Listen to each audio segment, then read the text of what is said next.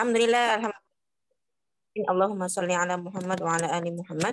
Rabbi shrah li sadri wa yassir li amri wahlul 'uqdatam min lisani yafqahu qawli, amma ba'd.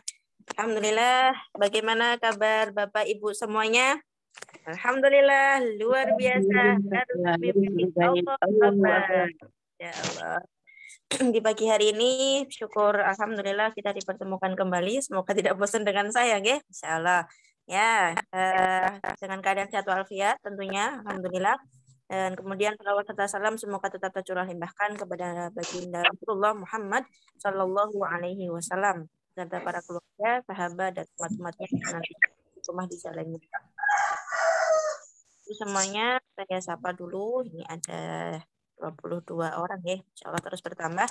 Monggo yang belum colek-colek mitra bisa, masih awal nih, belum kita mulai untuk materi, silahkan bisa dicolek-colek sama tolabul ilmi di SEP Pagi kesempatan kali ini. Wah, Masya Allah terus bertambah ini ya. Ya, baiklah. Ini alhamdulillah hari ini insya Allah kita akan ditemani 2 orang spesial. Yang pertama dari Gen Z, Masya Allah ya. Indah Maharani, beliau kalau banyak yang tanya nih, ini usia berapa Mbak gitu kan, terus kemudian kelas berapa, saya belum jawabnya. Ya, kalau kelas karena beliaunya baru saja lulus SMP, berarti kelas 9, kemudian mau masuk SMA jadi kelas 10, apa kelas 9,5 gitu. Ya, beliau muda yang luar biasa. Jadi nanti insya Allah kita akan mendapatkan semangat dari beliau, testimoni dari beliau. Kemudian nanti dilanjut pemateri yang kedua ada Bu dosen, Masya Allah. Kangen sama Bu dosen ini ya, Bu Ningrum. Nah, baik, untuk memulai acara pagi hari ini kita awali dengan bacaan umul kitab Al-Fatihah. Monggo ta'awud bersama-sama. A'udzubillahi minasyaitonirrajim. Bismillahirrahmanirrahim. Alhamdulillahirabbil alamin arrahmanir rahim maliki yaumiddin iyyaka na'budu wa iyyaka nasta'in ihdinas siratal mustaqim siratal ladzina an'amta 'alaihim ghairil maghdubi 'alaihim waladdallin amin. Baik, Indah, cek apakah sudah masuk? Halo Mbak Indah.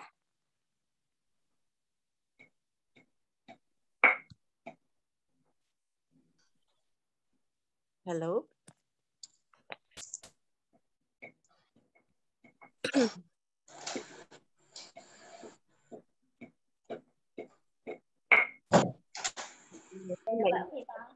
Oh, Masya Allah. Nah ini adik kecil kita nih, Masya Allah.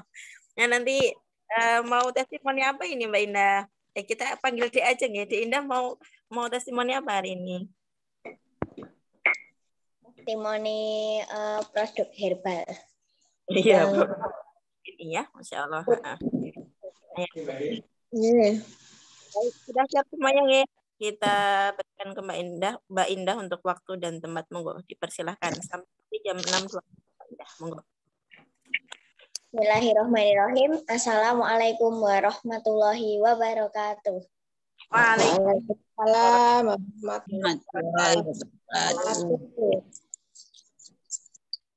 Alhamdulillah pada pagi hari ini kita bisa berkumpul kembali meskipun berkumpulnya lewat Zoom. Sebelumnya perkenalkan, nama saya Indah Kurnia Maharani. Alamat rumah saya Tegal Sari, Ngertak, Sukoharjo. Di sini saya masih kelas 9 SMP, baru lulus ya, atau mau masuk SMA. Ya Mbak Indah, barakallah. Lanjut. Ya. Alhamdulillah pada pagi hari ini saya diberi kesempatan untuk mengisi testimoni pada acara Semangat Energi Pagi. Ya. Testimoni yang pertama dari saya yaitu kopi sevel. Ya. Kopi sevel. Ya, pripun Mbak Indah? Di Indah. Ya, itu sangat bagus ya untuk membersihkan darah dan usus. Saya rasakan sendiri sangat, maksudnya hasilnya langsung. Jadi BAB menjadi lebih lancar. Alhamdulillah. Ya, ditambah dengan minyak zaitun juga, jadinya sekarang tidak pernah sembelit. Sebelumnya pernah sembelit nih sama BAB Sebelumnya sering sembelit, bahkan BAB-nya 2 hari sekali.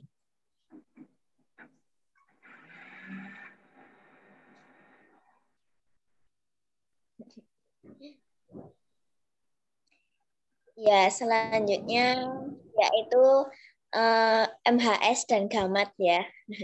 Pada saat itu saya habis kecelakaan juga. Terus nyeri. Nyeri di sini sama di badan semuanya. Nah, terus saya coba konsumsi gamat sama oleskan MHS. Nah, 2 hari kemudian sudah reda atau tidak nyeri lagi. Terus selanjutnya yaitu teh centela ya. Teh centela atau teh pegagan. Nah, teh centela atau teh pegagan ini bagi saya itu membuat rileks atau buat dingin. Jadi kalau mau belajar itu jadi lebih nyaman mendengarkan. Pertama kali itu saya coba di BC-nya Bu Ani di Magetan itu sebelum belajar kita minum teh itu dulu. Nah, kalau untuk mendengarkan pembicaranya itu nggak mudah ngantuk ya.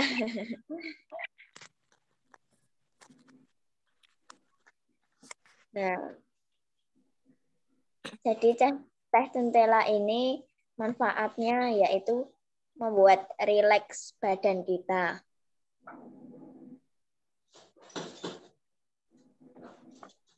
Terus yaitu ini nih yang baru saya coba itu sebulan kemarin, yaitu pasta gigi HNI PGH ya. Saya dan ibu saya itu sering sakit gigi sampai sakitnya itu sampai ke kepala gitu. Nyut gitu ya. Ya. Terus nah, sakit gigi itu karena giginya pada apa istilahnya? Pada bolong-bolong. Bahasanya apa ini? Pada berlubang semuanya. Bolong-bolong. Terus? Nah, terus saya coba PGH sensitif. Ya, PGH yang sensitif. Selang 2 hari, bau mulut menjadi lebih enak. Terus bau mulut menjadi lebih enak dan rasa sakit di gigi ini berkurang. Ya, Masya Allah sekali saya menggunakan pasta gigi HNI, sangat bermanfaat. Terus yang selanjutnya yaitu yang produk baru ya, produk terbaru dari HNI yaitu kosmetik, salah satunya moisturizing gel ya, yaitu moisturizing gel. Bagi saya manfaatnya yaitu bisa melembutkan wajah saya. Nah, terus kemarin ada jerawat-jerawat kecil ya. Terus selang berapa hari yaitu 4 hari semuanya sudah mengecil dan hampir memudar. Ya. Manfaatnya juga sangat sangat bagus ya untuk muka saya. Nah, untuk muka saya terus jadi untuk sebagai apa? Pengenyal. Bukan pengenyal. Wajahnya itu jadi kenyal gitu ya. Dan kemarin ini wajah saya sudah hampir putih. Menuju. Ya, kayak gimana? Insya Allah. Siap. Ada lagi?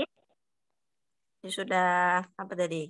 Kopi sevel, zaitun, terus teh centella, terus MHS, terus moisturizer. Apa lagi? Ada lagi?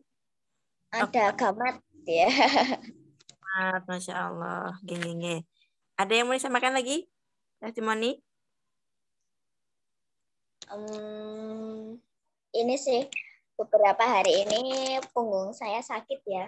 Nah, terus sudah diresepkan sama Mbak Vita sama Bu Etni juga suruh minum ini spirulina terus sama minyak zaitun untuk Iya. pengencer darah yang di sini.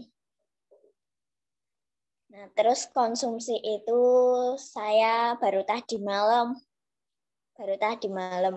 Dan biasanya pada pagi hari itu punggungnya sakit semua. Nah, hari ini alhamdulillah sudah ringan ya. Iya, Masya Allah. Baru satu kali minum ini ya berarti Mbak Indah ya. Satu kali minum, tetapi minyak zaitunnya sudah rutin kalau minyak zaitun, tapi ditambahi sama spirulina. Uh, Keren. Allah. Iya. Ini banyak sekali ya. Yang sudah dipakai Mbak Indah banyak sekali ya. Masya Allah. Sendiri apa sama keluarga Mbak Indah? Ini alhamdulillah pada minggu kemarin kita sudah hijrah produk ke HNI semua dan sudah merasakan manfaatnya semua. Alhamdulillah.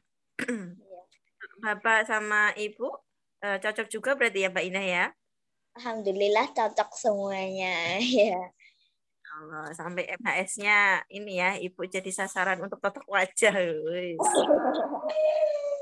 Masya Allah. Oke, baik. Ada lagi yang mau disampaikan untuk testimoni Mbak Indah? Apalagi ya? MHS. Nah, Dipakai buat apa? MHS kemarin kan ini apa? Tenggorokan saya agak serak ya. Nah, terus minum itu 1 sendok. Alhamdulillah sorenya sudah nggak serak lagi. Masya Allah. Jadi gara-gara kemarin kita PCA ya Mbak Indah, terus akhirnya nyoba juga yang namanya MHS diminum. Nah, terus terbiasa di rumah akhirnya, Masya Allah. Ya, banyak sekali ya testimoninya, Masya Allah. Ya, kecil-kecil si cabai rawit, maksudnya sudah apa namanya masih kecil sudah merasakan banyak sekali manfaat produk dari produk-produk HNI yang luar biasa banyak, dan beliau juga sudah nggak cuma 1-2 yang dikonsumsi tapi berapa produk, hampir 10 produk ya, nggak dikonsumsi sendiri saja tapi juga mengajak keluarga untuk hijrah gitu. Masya Allah. Ada lagi Mbak Indah? Sepertinya sudah Mbak Vita. Ya, sekali ya. Oke, terima kasih sekali Mbak Indah atas testimoninya. Sebentar, ini tadi ada yang bertanya sepertinya. Coba kita apa namanya? Kita cek dulu di chat ya. Wih, rame sekali ini ya. Bunda-bunda ini kenapa ini? Masya Allah. Ya, Masya Allah, Masya Allah. Boleh dong nanti cerita bagaimana mengenalkan produk ini ke anak SMP atau SMA. Besok kita grebek sekolah-sekolah PCA ya Mbak Santi. Masya Allah. Geng. Ya baik Bapak Ibu semuanya, sebelum kita masuk ke materi yang kedua, jadi Mbak Indah ini lumayan newbie banget di HNI, jadi saya pun ini salah satu ini mitra terbaik saya yang Allah kirimkan biidznillah, jadi baru-baru ini beliau semangat, terus kemudian sampai saya ajak ke Magetan tuh ya mau gitu ya, dan orang tuanya alhamdulillah mengizinkan begitu. Jadi kemarin pas waktu acara hebat beliau peserta termuda, Masya Allah. Nah, terus kemudian kemarin baru saja pekan ini ya, baru saja Ahad kemarin itu kok ordernya banyak banget di Indah gitu kan. Ternyata beliau memang bersama keluarga, ngajak keluarga untuk hijrah produk, dalam artian produk kesehariannya digantikan dengan produk-produk HNI gitu. Jadi dari pasta gigi, sabun, madu, kemudian teh, kopi itu sudah dialihkan ke HNI, dan setelah dihitung-hitung ternyata Masya Allah itu hampir sama dengan kebutuhan harian yang pakai produk yang lain. Kalau produk lain kan nggak dapat cashback ya.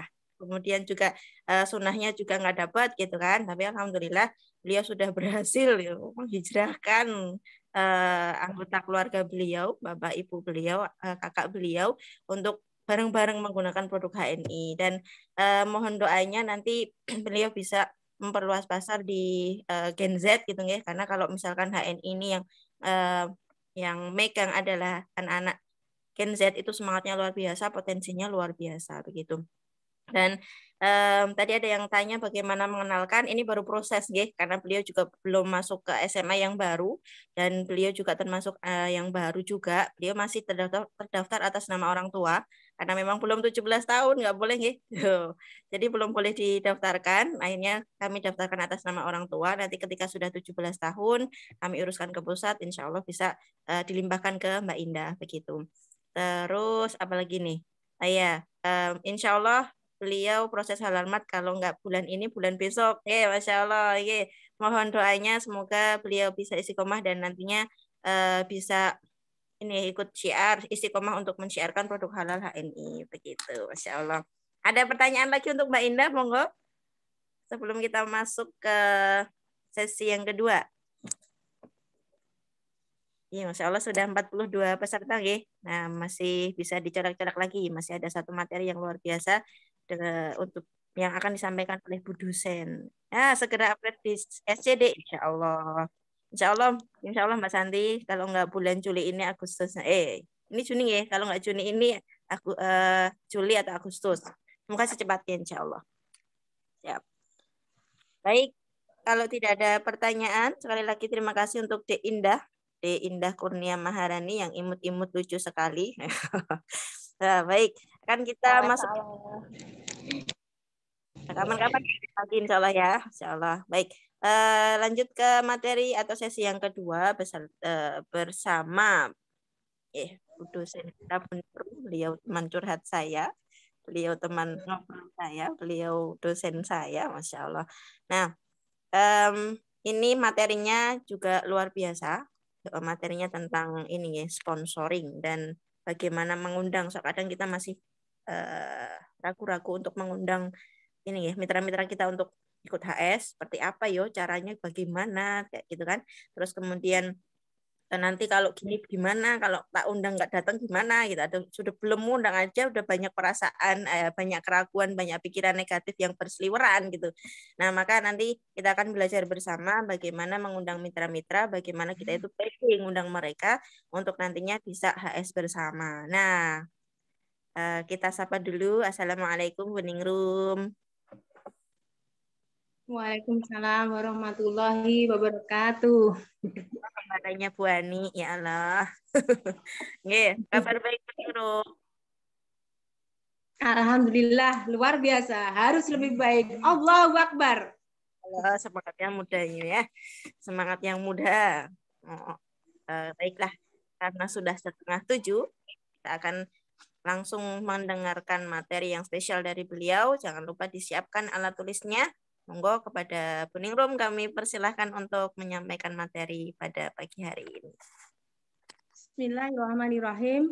Assalamualaikum warahmatullahi wabarakatuh. Waalaikumsalam warahmatullahi wabarakatuh. Alhamdulillahirabbil alamin.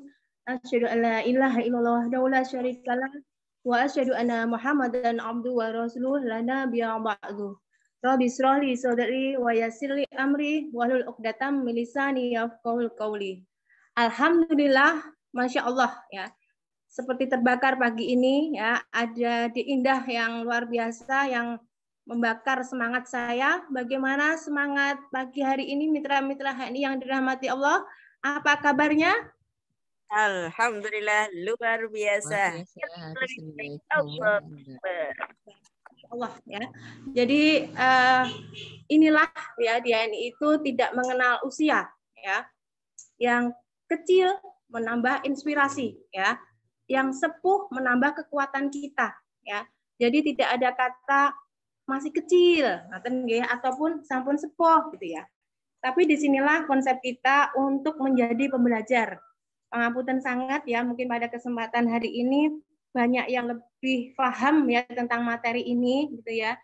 Dan mungkin banyak guru, ataupun banyak yang sudah lebih mengundangnya lebih banyak daripada saya, jadi nanti mungkin kita sharing ya, karena terus terang saya masih perlu banyak belajar juga, gitu ya, dengan HNI ini ya, saya masih banyak kekurangan ya, tapi masya Allah gitu ya, yang karena ini amanah gitu ya, insya Allah saya sampaikan ya, saya sampaikan sesuai dengan kemampuan saya gitu ya, dan sesuai dengan aplikasi di lapangan saya ya. Jadi ini ada contoh aplikasi langsung ya, saya di lapangan saya. Jadi ketika saya mengundang ya, ini awalnya memang kita tidak sendiri gitu ya. Jadi saya selalu berdampingan dengan tim ya, selalu bergandengan dengan mitra ya. Karena masya Allah ketika kita HNI itu ya tidak bisa berdiri sendiri. Ya. Tentunya kita harus saling berkontribusi, ya, intinya seperti itu ya. Jadi di sini ini adalah contoh-contoh ya untuk mengawali materi kali ini, gitu ya. Ini gambaran-gambaran saya ketika saya membuat janji, gitu ya. Kalau ini dengan masya Allah, gitu ya, mbahnya teman saya, gitu ya, usianya hampir 80 tahun, gitu ya.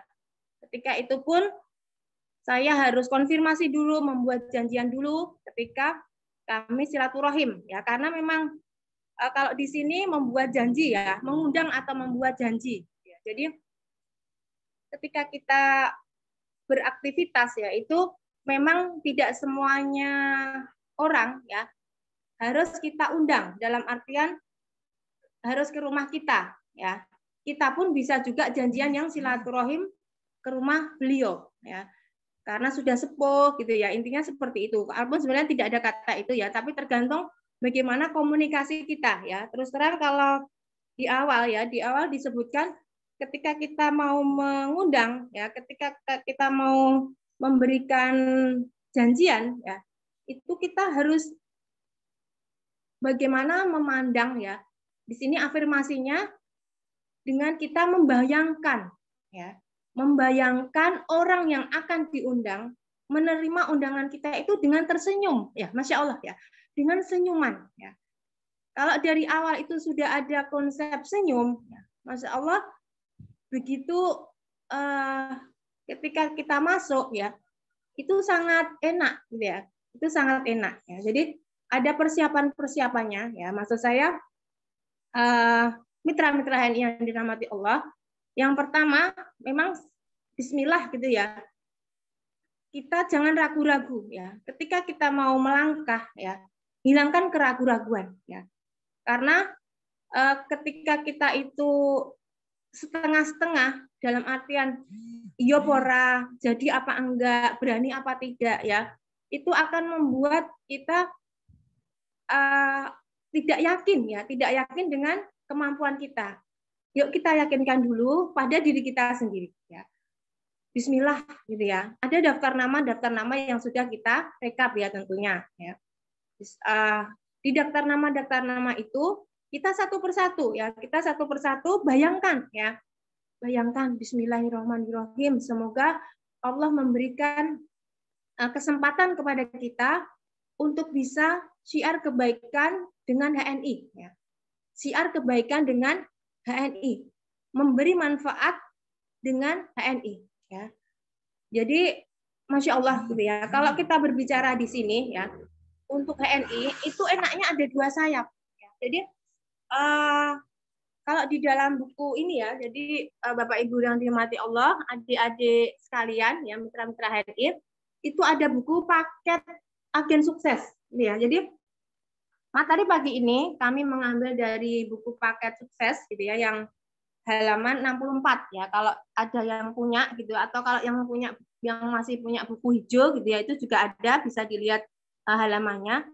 Dan di sini kami hanya memberikan review saja ya, dalam artian memberikan mungkin beberapa hal yang sebenarnya panjenengan sampun paham ya.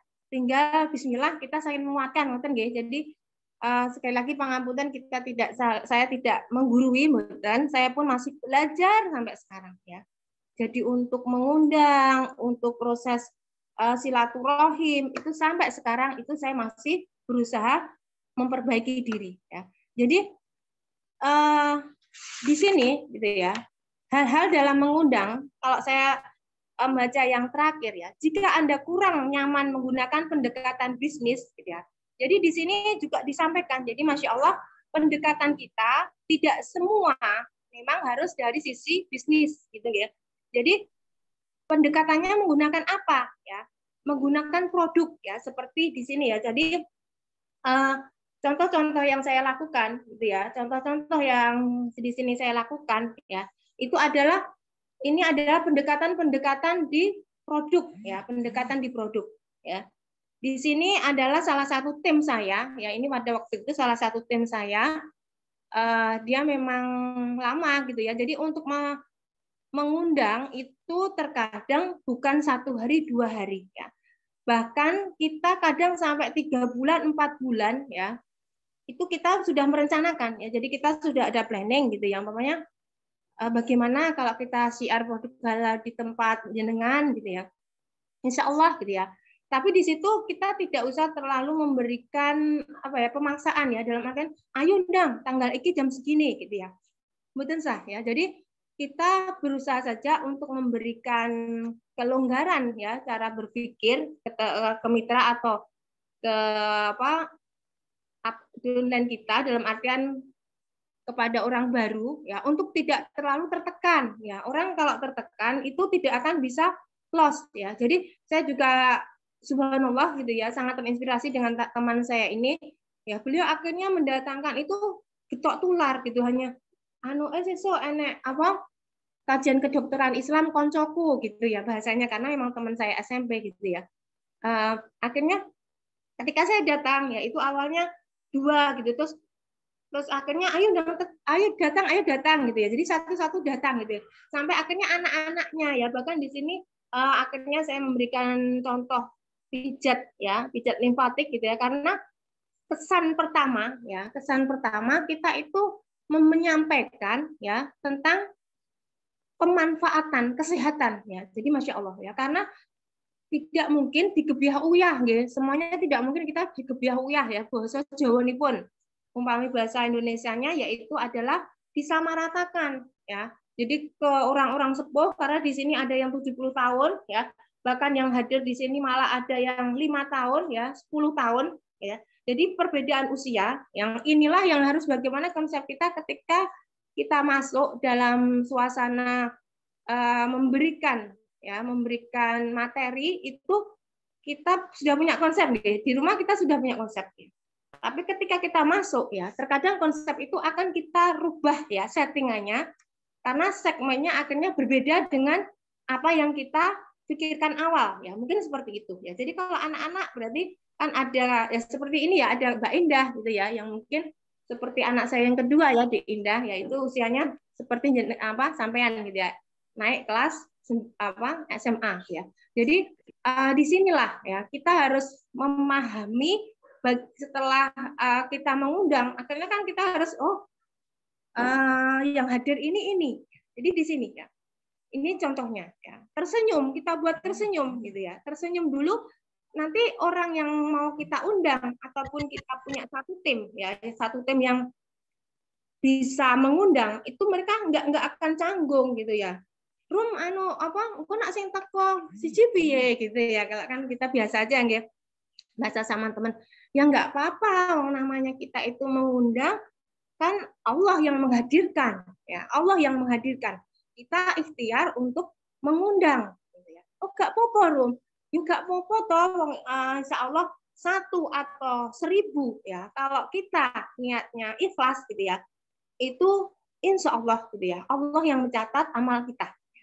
Jadi seperti itu, kita berpikir positif gitu ya. Kalau orang sudah tidak terbebani, Masya Allah yang datang itu malah banyak gitu ya. Jadi sampai kapan itu ya yang teman saya ini sampai 15-an gitu ya. Masya Allah gitu ya. Jadi realitanya luar biasa gitu ya. Yang mungkin di sini ya, kalau yang contoh ini, kalau ini sudah tim saya yang masuk ke bisnis gitu ya. Yang di sini sudah DC, sudah AC gitu ya. Ini akan kita beda ya. Akan kita beda bagaimana untuk menyampaikannya ya. Ini sebenarnya kalau di sini ya itu undangannya ya luas gitu ya, tapi ternyata yang hadir itu kok sudah agen stok semua. Jadi akhirnya kita persiapan materi tentang produk pun kita siapkan ya. Waktu ini adalah kita tentang paru-paru gitu ya. Tapi tetap bisnisnya kita kuatkan karena mereka sudah kuat ya, mereka sudah kuat ya untuk mengundang seperti itu. Kemudian kalau ini ya ini kalau ini contoh kedokteran Islam ya, ini saya buka kuliah ya. Jadi awalnya undangan-undangan khusus untuk bisnis gitu ya, untuk kemudian kedokteran Islam, tapi yang mau fokus ya kita buka kelas ya. Jadi alhamdulillah ya ini sedikit foto-foto yang bisa saya sampaikan. Kalau yang di sini ada Mbak Nini Kusrini gitu ya, saya juga barusan membuka peluang untuk mengundang ya. Beliau luar biasa sekali gitu ya. Ini kita kemarin ngisi di tempat Mbak Nini itu adalah timnya beliau ya, salah satu tim beliau ya yang di rumahnya ya. Insya Allah besok Senin gitu ya kita akan ngisi di musola ya, karena melihat ada kemanfaatan ya di situ. Coba ketika kita mengundang ya, kita buat kesan pertama yang jangan sampai intinya mereka itu tertekan atas kehadiran kita ya. Jangan sampai kita membuat mereka merasa, waduh, kok saya berat ya untuk hadir gitu ya. Setelah hadir kok saya malah tidak dapat ilmu, saya malah mendapatkan sebuah penekanan. Nah itu mari kita sisi itu kita kuatkan dulu ya. Kita di sini bisa mendengarkan CD ya cara mengundang. Jadi masya Allah banyak cara ya untuk sekarang kita belajar mengundang itu di YouTube atau di buku itu bisa kita pelajari. Kemudian persiapkan sesi presentasi dalam 1 minggu ya. Maksudnya di sini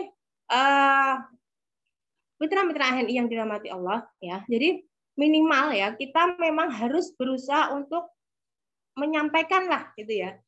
Ada target gitu ya. Walaupun memang terkadang target itu belum terpenuhi, apalagi kita tidak punya target gitu ya. Uang sudah ada target saja kadang belum terpenuhi. Makanya harus ada ya schedule kita, reng-rengan kita untuk melakukan presentasi ya dalam 1 minggu, kapan dan di mana Anda mengundang ya. Sebaiknya membuat presentasi di rumah Anda ya. Ini mungkin bisa ya kita untuk mengangkat spirit ya, untuk mengangkat spirit mitra-mitra kita ya. Walaupun ya kemarin waktu saya mengundang habis corona itu subhanallah ya luar biasa untuk mengangkatnya ya. Memang perlu prosesi yang kuat gitu ya. Saya ngundang mitra saya semuanya ya, yang hadir di sini ada ya cuma satu Mbak Nini gitu ya, Mbak Nini Kusrini ya. Dan itu pun waktu itu saya ada acara yang ternyata beliau sudah hadir ke rumah saya kosong ya. Kami sekeluarga ada acara keluar kota, rumah kosong ya. Bismillah ya, dengan izin Allah, dengan niatan bismillah, saya katakan maaf saya baru ada acara mendadak yang ternyata setelah saya hitung sebenarnya jadwalnya sampai rumah pas ya. Ternyata sampai rumah saya terlambat ya. Tapi beliau mau hadir lagi ya. Jadi memang harus ada tahapan ya, step-step yang harus kita lakukan.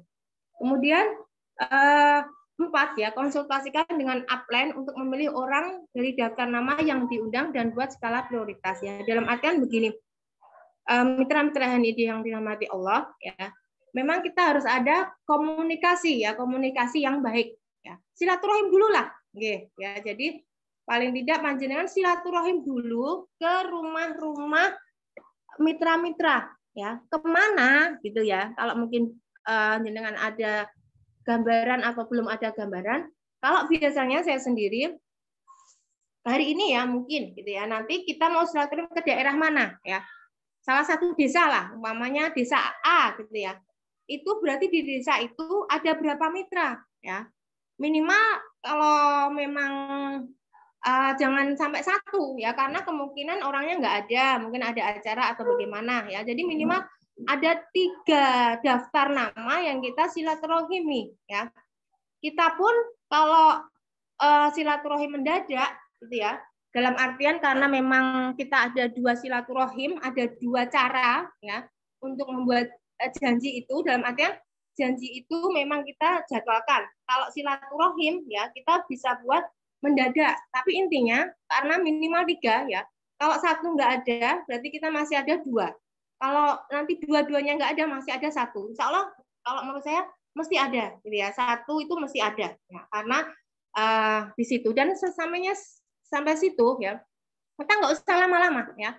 Kalau dalam teori neurosen ya, teori otak ya, yang mungkin disampaikan oleh Bu Aisyah Dahlan gitu ya, itu ketika silaturahim ya 30 menit itu maksimal ya. Jadi 30 menit dengan maksimal, apalagi seorang wanita ya, seorang perempuan.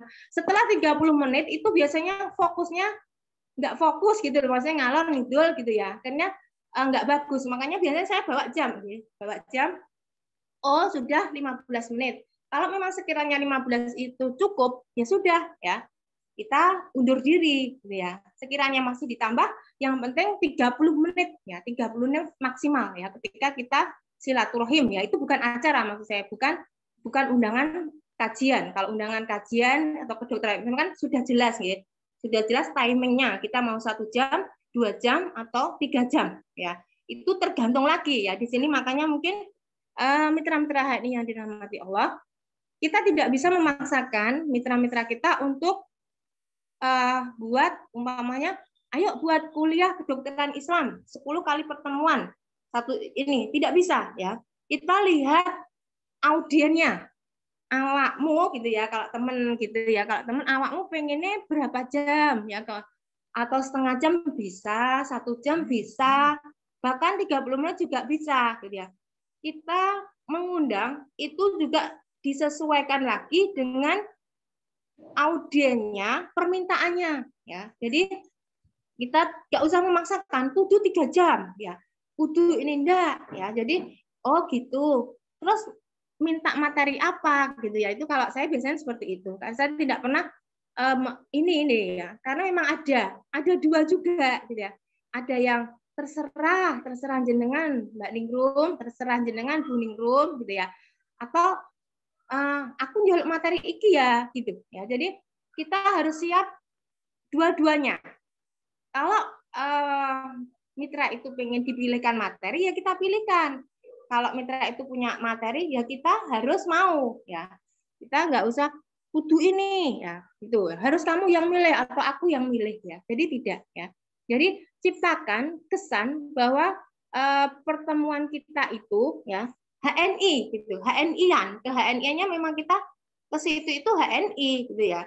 Ke situ itu kita mau memberikan gambaran tentang HNI ya.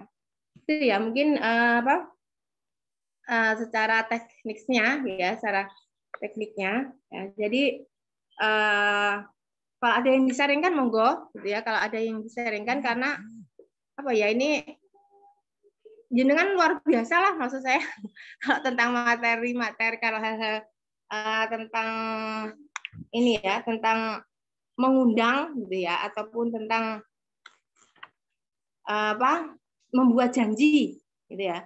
Dan kalau di sini disebutkan juga ya, jadi tujuannya memang harus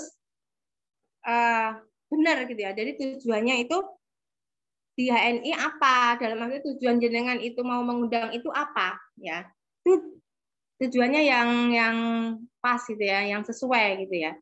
Tujuannya sesuai dengan keinginan kita, sesuai dengan audien tadi. Jadi dalam tahap membuat janji tujuannya adalah mengatur waktu untuk bertemu ya. Jadi bukan untuk menjelaskan atau presentasi. Jadi makanya ketika saya sampaikan tadi ya, kita nggak usah lama-lama ya. Jadi 15 menit cukup ya, 15 menit cukup.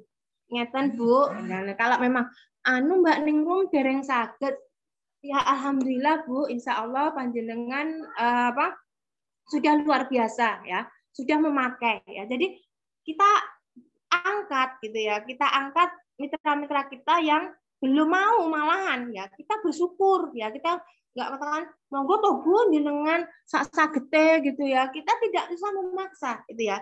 Jadi ketika kita silaturahim gitu ya, terus endingnya kan kita pripun Ibu umpami kita ngadakan acara HDI di sini, kita nanti menyampaikan manfaat kesehatan di ANI gitu. Terus itu aja, kita nggak usah menerangkan secara detail manfaatnya, tidak, karena kita hanya bertujuan untuk mengatur waktu untuk bertemu lagi, ya nggak usah lama-lama. Ya kita nggak presentasi karena waktu itu. Ya akhirnya di sini kita ya itu ya intinya Masya Allah ya.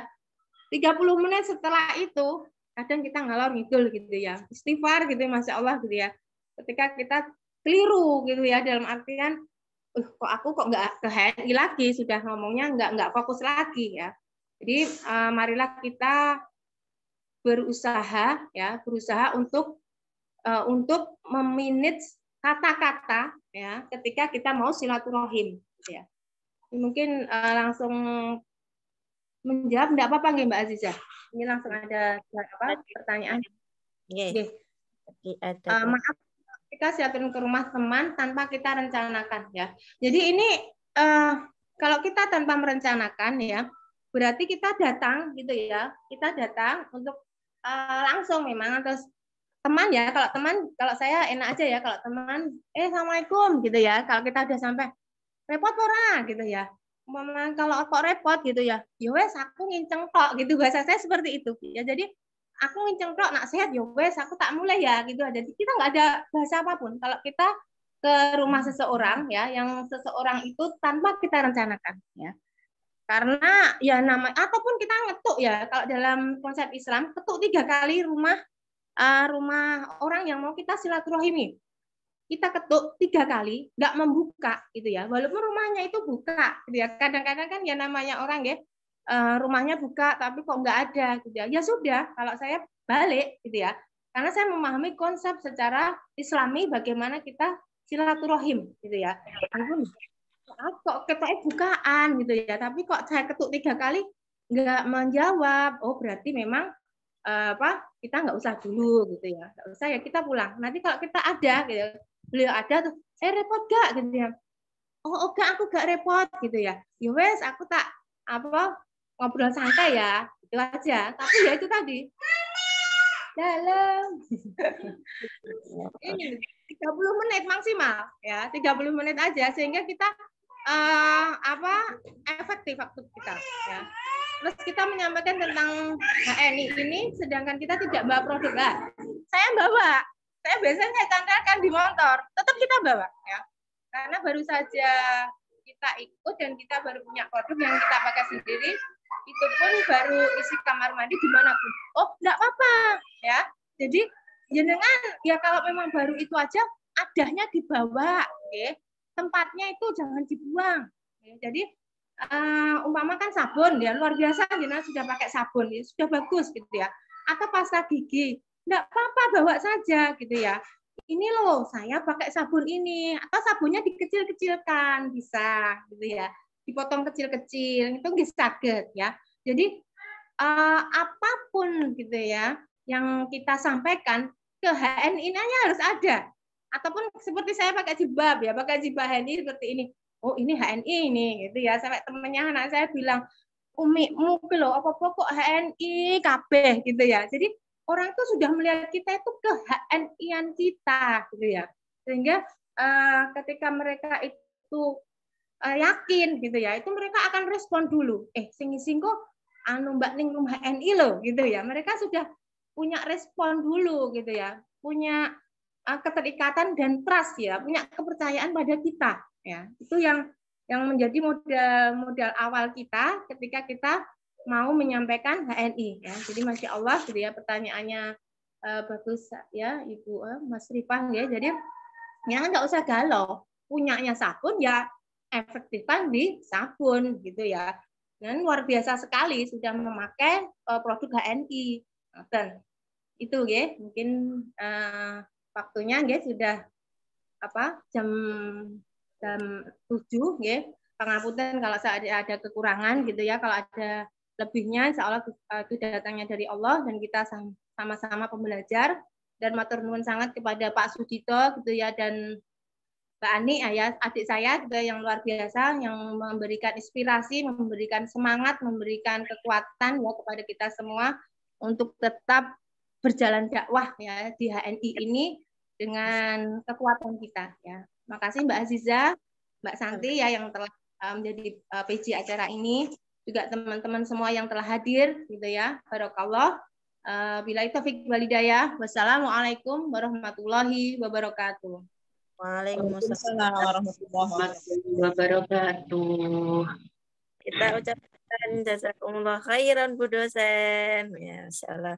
Terus sangat luar biasa sekali untuk materi yang disampaikan Bu dosen Ningrum ya tentang sponsoring mengundang atau membuat janji yang kita terkadang galau nih.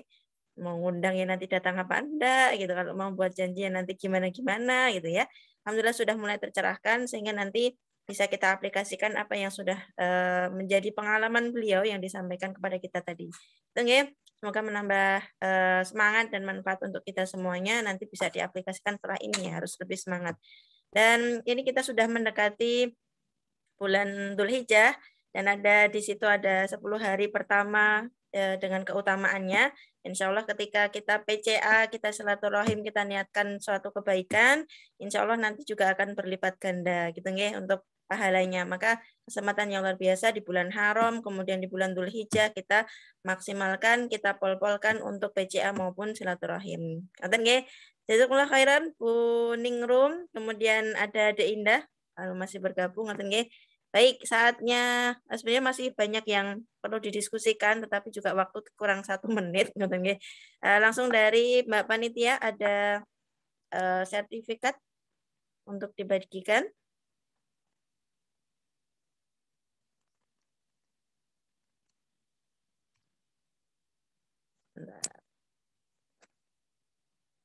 Halo?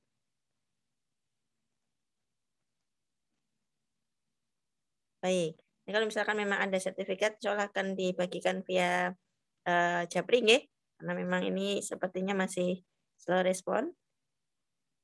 Baik, karena sudah jam 7, nanti dilanjutkan untuk aktivitas Bapak Ibu semuanya. Dan tak lupa kami ucapkan terima kasih jazakumullah khairan katsiran kepada Pak Cito dan Bu Ani yang telah memfasilitasi SEP yang sudah sekian lama gitu ya, sudah 1 tahun lebih, Masya Allah. Baik, Pak Cito, Bu Ani, ada yang mau disampaikan terlebih dahulu sebelum kita tutup? Oke, Mbak, sudah. Sertifikatnya nanti dijabrikan aja tim BC. Nanti dijabrikan Bu Ningrum ataupun di Indah. Baik, terima kasih sekali lagi. Insya Allah kita jumpa di esok lagi dengan materi maupun testimoni maupun host yang berbeda. Dan malamnya kemungkinan masih ada karena besok itu akhir bulan ya. Mungkin nanti diinfokan apakah libur ataukah masih ada pertemuan home. Terima kasih kehadirannya untuk rekan-rekan semuanya. Alhamdulillah 54 peserta yang bergabung hari ini. Semoga menambah manfaat dan semangat. Jazakumullah khairan katsiran. Kita akhiri dengan doa kafaratul majlis. Subhanakallahumma wa bihamdika asyhadu an la ilaha illa anta astaghfiruka wa atubu ilaik. Alhamdulillah. Afwan kalau saya ada kesalahan selaku MC. Selamat beraktivitas. Wassalamualaikum warahmatullahi wabarakatuh.